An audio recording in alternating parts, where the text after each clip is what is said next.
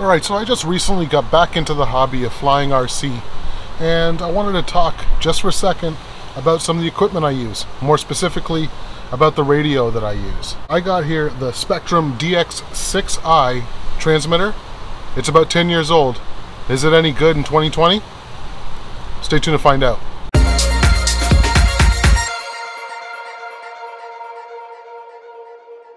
So I've been flying RC airplanes for around 30 years almost, and back in the day we were using FM transmitters. In fact, I had a Futaba Action 4-channel radio, and then I graduated onto the 6-channel radio, and then onto their 8-channel radio. And back then they were pretty good, but this one is a 2.4 gig, and when that came out, that was a big day. So the FM transmitters had some issues. There was a lot of interference that you would get, and if you were flying on the same bandwidth with someone else, then you would probably take over their aircraft and crash it, or vice versa. So this radio from SPEKTRUM came out around 10 years ago or so, and it is still being sold today for a really cheap price, 129 bucks, 130 bucks American, which is fantastic. But is it any good? Well, I'll tell you this, I fly all of my RC airplanes on this transmitter. That is 10 years old. I bought this thing maybe about 7 years ago, and all my airplanes are all in here. I have about 4 aircraft that I fly currently, and they're all in this one transmitter. Now, we all know that there's a whole bunch of companies out there that are making 2.4 gigahertz transmitters, and they're all pretty good.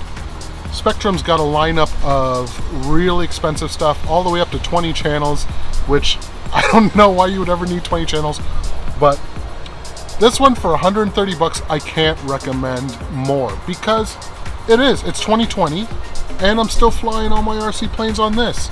I don't need really anything more than 6 channels. I'm not using retracts, even though I can. I'm not using flaps, even though I can. And I don't have like a bomb drop or something like that. I don't have lights set up. And I know one thing, this radio is really optimized for helicopter pilots. So there's a ton of functions that you can do with the heli stuff. I'm not going to get into it, but I'll give you a quick rundown of what this radio's got. On the top here, there's a trainer button, and that also doubles as your bind switch. There is a gear switch for reach-outs, and there is an elevator high and low rates, a flap and a gyro switch, a throttle cut, which I've never used before, an aileron high and lows, rudder high and low, and a mix and a throttle hold.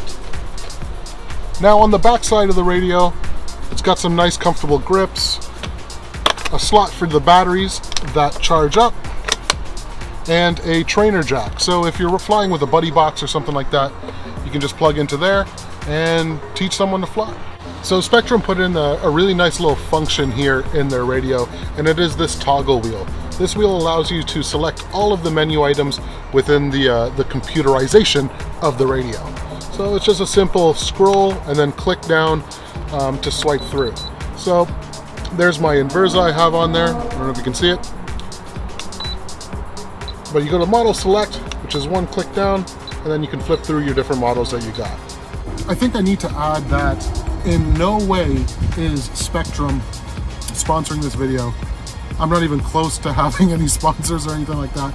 I just really wanted to talk about how, you know, an inexpensive radio that is, you know, almost a decade old now can still be worth it in today's day and age of high-tech RC transmitters. It is 2020, and I do think that this radio is still fully capable for a really cheap entry level of 130 bucks. You can fly with your heart's content.